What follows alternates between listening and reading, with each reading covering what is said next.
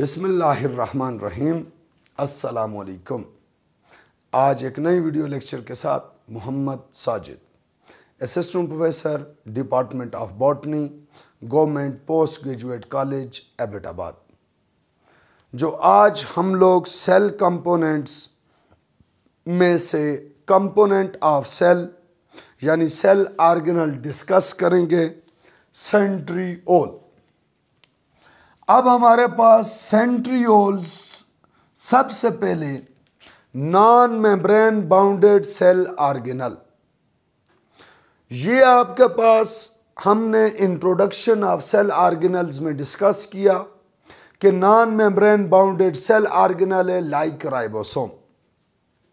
सबसे पहले सेंट्रियोल की ऑकरेंस, ये इंतहाई इंटरेस्टिंग और इंपॉर्टेंट पॉइंट है कि सेंट्रियोल इज प्रेजेंट और absent in which type of cell.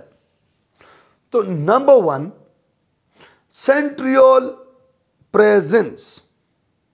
तो टिपिकली स्टूडेंट्स एक रट्टा मार देते हैं कि centriole present in animal cell, absent in plant cell. लेकिन आपने यहां पे जरा थोड़ा सा गौर करना है कि centriole present in which type of sales and absent in which type of sales. अब हमारे पास यहां पे जब हम लोग बात करते हैं तो centriole present in algal cell, most of algal cell. Centriole जो है वो एल्गी के सेल्स में प्रेजेंट है, लेकिन आप देखें तो मैंने यहां पे ऑल एल्गी नहीं लिखा, मोस्ट ऑफ एल्गी लिखा। इसका मतलब है कि इसमें एक्सेप्शनल केस है। Centriole absent in red algae, ये पॉइंट आपने याद रखना है कि centriole absent in red algae while present in most of algal cells. Number 2, centriole present in mosses यानी bryophytes and ferns cells. Centriole present in bryophyte and ferns cells, while absent in fungi यानी yeast, gymnosperm and angiosperm cells, while finally also present in animal cell. तो याद रखना है कि centriole most of algae cell, Moses यानी bryophytes, fun sales और animal cells में present है, जबकि रेड एल्गी में, यीस्ट में, जिम्नोस्पर्म और एंजियोस्पर्म्स के सेल में क्या है, एब्सेंट। अब हमारे पास सेंट्रियोल की स्ट्रक्चर, कंपोजिशन एंड इसकी स्ट्रक्चर। सबसे पहले सेंट्रियोल की shape. Centriole hollow cylindrical shape का आपके पास जो है वो एक सेल ऑर्गेनल है। ये पॉइंट आपने याद रखना है, क्योंकि अक्सर व बेशतर स्टूडेंट जब सेंट्रियोल को माइटोसिस या मियोसिस के लिए स्टडी करते हैं तो वो न्यूक्लियस के ऊपर 2 rounded ball like structure draw कर देते हैं for symbolic representation of centriole. तो उनके जहन में ये चीज आ जाती है कि शायद centrioles are rounded in shape, while in fact centrioles are cylindrical in their shape. अब सेंट्रियोल सिलेंड्रिकल यानी रॉड शेप है ऑलमोस्ट, तो इनकी लेंथ ज्यादा होनी चाहिए, diameter come. Length is almost 0.3 to 0.7 micrometer, while the diameter is 0.15 to 0.25 micrometer.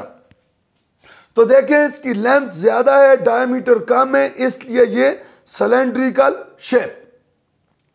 अब हमारे पास सिलेंड्रिकल शेप में इसका नंबर, तो इसका नंबर जो है वो आपका पास होगा 1 पेयर यानी 2। तो सिलेंड्रिकल शेप में centrioles are present 2 in number, means that 1 pair. Position जो है वो होगी टॉप ऑफ न्यूक्लियस, ये आपके पास न्यूक्लियस की टॉप पे होंगे। अब इनकी जो सबसे ज्यादा इंपॉर्टेंट चीज है वो है अरेंजमेंट। सेंट्रियोल की जो प्लेसमेंट है उसकी अरेंजमेंट कुछ यूं है कि 2 centrioles are placed at right angle, यानी 90 डिग्री एंगल। ये अगर आप देखें तो ये एक सेंट्रियोल है, दूसरे इसके ऊपर परपेंडिकुलर है, यानी दोनों के दरमियान जो एंगल है वो है 90 डिग्री का। तो ये बात आपने याद रखनी है कि 2 centrioles placed on each other at 90 degree angle, यानी राइट एंगल। ये पॉइंट इंतहाई इंपॉर्टेंट है। अब हमारे पास सेंट्रियोल की कंपोजिशन, तो जब आप कंपोजिशन की बात करेंगे तो सेंट्रियोल कंपोज्ड बाय ट्यूबुलिन, ये ट्यूबुलिन प्रोटीन से बना है। अब ट्यूबुलिन प्रोटीन की जो आपके पास अक्रेंस होगी, ट्यूबुलिन प्रोटीन्स जो होंगी वो इन फॉर्म ऑफ माइक्रोट्यूब्यूल्स, और इन माइक्रोट्यूब्यूल्स के लिए ये आपके सामने एक नहीं बल्कि दो जबरदस्त किस्म की डायग्राम रिप्रेजेंट की गई। ये माइक्रोट्यूब्यूल्स का जो नंबर है ये याद रखना है। माइक्रोट्यूब्यूल्स आर 27 पर सेंट्रियोल। माइक्रोट्यूब्यूल्स 27 है पर सेंट्रियोल, एक सेंट्रियोल में। कैसे? जैसे फॉर एग्जांपल अगर अभी हम लोग इस डायग्राम को देखें तो अगर आप इसमें काउंटिंग करें तो ये टोटल जो आपके पास माइक्रोट्यूब्यूल्स हैं ये हैं 27। ये 27 माइक्रोट्यूब्यूल सिलेंड्रिकल शेप बना रही हैं ऑफ सेंट्रियोल। अब इनकी अरेंजमेंट कैसी है? इनकी अरेंजमेंट होगी इन फॉर्म ऑफ 9 एरे या 9 प्रोटोट्यूब्यूल्स फिलामेंट। अब ये 9 कैसे? अगर आप इस डायग्राम में देखें तो 1 2 3 एक रे है, फिर सेकंड रे, फिर थर्ड रे, फिर फोर्थ रे, फिर फिफ्थ, फिर सिक्स्थ, फिर 7, फिर 8 और फिर 9। लेकिन यहां पे चूंकि इसकी जो स्ट्रक्चर है वो है आपके पास लॉन्गिट्यूडनल सेक्शन में, तो अब अगर हम इसको ट्रांसवर्स फॉर्म में देखें तो ट्रांसवर्स फॉर्म में इसमें 9 रेज में 1 2 3 4 5 6 7 8 एंड 9, ये आपके पास है 9 रेज। अब ये 9 रेज हैं तो फिर हमारे पास ये 27 माइक्रोट्यूब्यूल केस है। तो याद रखें कि आप अक्सर सुनेंगे 9 ट्रिपलेट। तो हर एक एरे में अगर आप माइक्रोट्यूब्यूल्स देखें तो 1 2 3, अगेन 1 2 3, अगेन 1 2 3, अगेन 1 2 3। लेकिन अगर ट्रांसवर्स सेक्शन में देखें तो आपको बिल्कुल क्लियर नजर आएगा 1 2 3 1 2 3 एंड सो रिपीटिवली आपके पास 3 माइक्रोट्यूब्यूल्स अरेंज्ड। अब अगर आप खुद काउंट कर लें टोटल रेज हैं तो 9, टोटल रेज 9 और हर रे में ट्रिपलेट है यानी 3 माइक्रोट्यूब्यूल्स का सेट है, तो ऑटोमेटिकली 9 3s आर 27 माइक्रोट्यूब्यूल्स। अब ये जो 27 माइक्रोट्यूब्यूल्स की अरेंजमेंट बड़ी खूबसूरत सी अंदाज में आपके लिए की गई, तो ये सिर्फ और सिर्फ इस बात को समझाने के लिए कि हमारे पास जो आपके ज़हन से ये जो आप राउंडेड 2 बॉल ड्रॉ करके सेंट्रियोल को समझने की कोशिश करते हैं तो ये जस्ट सिंबॉलिक रिप्रेजेंटेशन होती है। फैक्चुअली जो आपके पास लॉन्गिट्यूडनल डायग्राम होती है सेंट्रियोल की यूं, और ट्रांसवर्स सेक्शन में सेंट्रियोल आपके पास यूं होता है। अब ये सेंट्रियोल की कंपोजिशन तो 27 microtubules in form of 9 triplets है, ठीक है। लेकिन असल क्वेश्चन ये है कि what is the function of centriole. Centriole करता क्या है? तो centriole is माइक्रोट्यूब्यूलर organisation centre. M for micro, T for tubular, O for organiser, C for centres, S for plural. Microtubule organization centers. In cell, the basic source या basic factory of microtubules is in fact centriole. जितनी भी microtubules organized होंगी उनका जो centre है वो है आपके पास centriole.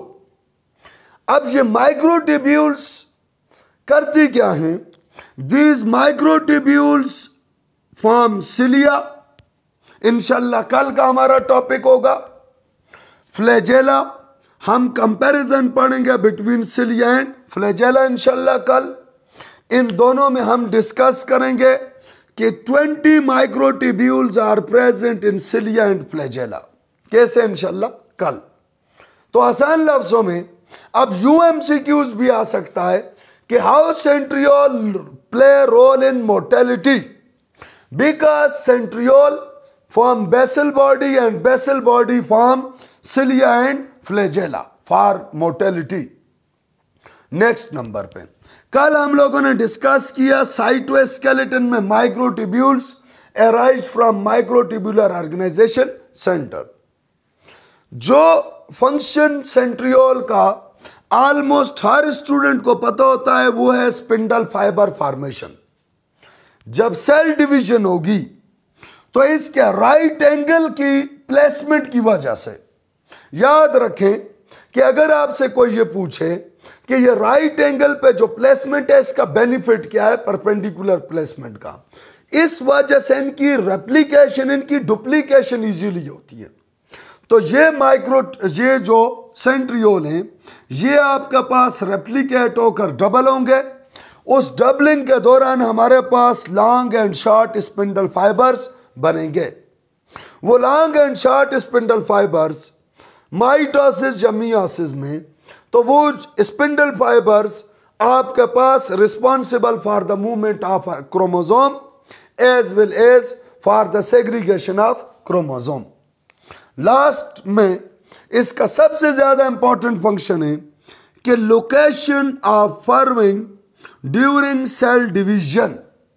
जब सेल डिवाइड होगा तो किस डायरेक्शन में सेल मेम्ब्रेन के अंदर फर्रो बननी है फॉर सेल डिवीजन यानी साइटोकाइनेसिस, तो वो भी डिपेंड करता है सेंट्रियोल पे। यहां पे एक इंटरेस्टिंग और इंपॉर्टेंट बात जो कि सेंट्रियोल के टॉपिक से रेलेवेंट है, centriole absent in angiosperms which are most advance higher vascular plants, gymnosperm and other yeast and red algae. Yeast में तो एज सच प्रॉपर माइटोसिस नहीं है, लेकिन जिम्नोस्पर्म एंड एंजियोस्पर्म में specially the true mitosis takes place और not. If takes place then centriole is absent. Then how spindle fibers form for mitosis or meiosis? तो याद रखें कि when centriole absent, then for mitosis or meiosis means that cell division, nuclear membrane is responsible for the formation of spindle fiber. तो ये question इंतहाई important है कि अगर आपसे एग्जामिनर पूछ ले कि in plants, in higher plants specially centriole is absent, then how spindle fibre form for sale division, तो आप कहेंगे nuclear membrane is analogous. Analogous कहते हैं different in structure but similar in function. तो analogous to centriole because nuclear membrane form two spindle fibers for division in plants. Hopefully आपने यहाँ तक learn किया होगा। फिर भी अगर किसी का कोई मसला हो इंशाअल्लाह अज़ीज़ पॉजिटिवली रिप्लाई किया जाएगा। Thanks you very much.